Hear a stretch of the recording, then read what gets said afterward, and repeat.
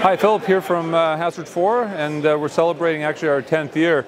Monkey was here on our very first show. I think he was literally the first press to cover us, so it's kind of cool. 10 years has gone by, and I'll run you guys through some of the newest stuff we have for this year. So one thing is this new pack. It's called the Drawbridge, and it incorporates a lot of the same things our packs are known for, but it's the first pack that we're doing to actually have one of these swing down compartments to be able to put helmets or other items underneath. And of course those work on those straps. But then if they're folded all the way down, these straps can come around and we can put rifles or other long objects on there. There's some Velcro here to keep this from dancing around like these beaver tails tend to want to do. We also have our trademark puck over here for optics or night vision equipment with patented Hardpoint ports so that you can add some of our hardware on there. We have the same version here in Coyote. And then the neat thing is with these packs is that they can open in a number of different ways. They can open on the side, and then the same zipper can come around to the top and have it be like a top opening pack.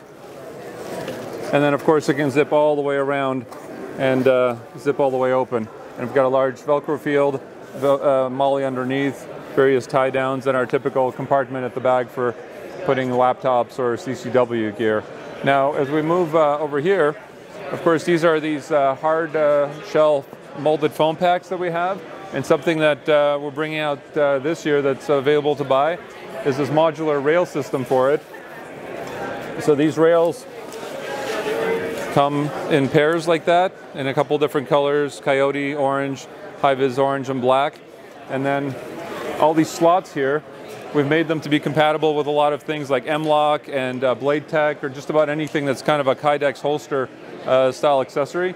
So you can attach, for instance, in this case, we've got some Blade Tech holsters for magazines.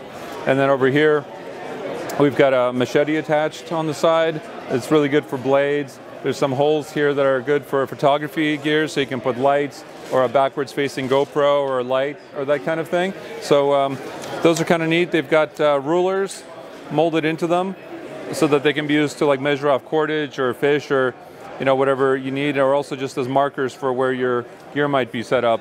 So that's a neat new accessory.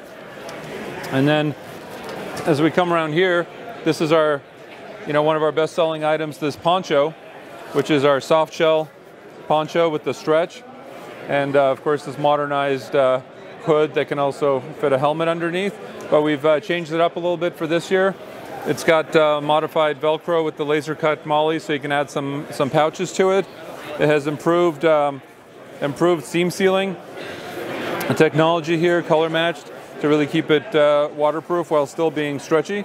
And then we've added some extra snaps here at the edges and at the neck to allow it to snap in these fleece poncho liners. So these can be used on their own, or they can be used with the poncho for cold weather.